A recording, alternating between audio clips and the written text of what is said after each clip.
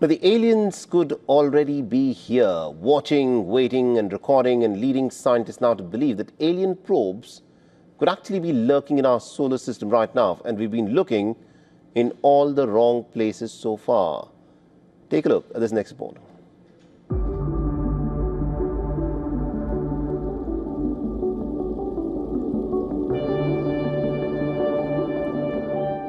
Is an intelligent life form out there? Are we not alone in this universe? Is Earth being watched from the shadows? Our solar system may not be ours alone. Some astrophysicists now argue that alien machines, silent, self-replicating, and smarter than anything we can build, could already be roaming the cosmic backyard. New research suggests that sentinels from distant worlds may have slipped into our system, using asteroids and moons as base camps. The evidence: subtle clues, magnetic anomalies, odd isotopes, and even mysterious structures reported on the Moon and in the deep asteroid belt. Scientists urge, it's time to comb lunar craters and the Kuiper belt for techno-signatures. Why would aliens deploy probes instead of broadcasting radio signals?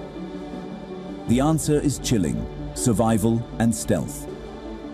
These machines don't need air, food, or sleep. They harvest raw materials on the move and may be scattered across our system, quietly watching.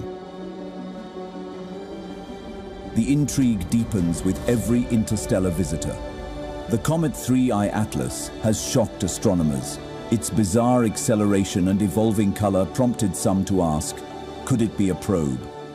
New photos have set social media ablaze with claims of artificial features and secret signals.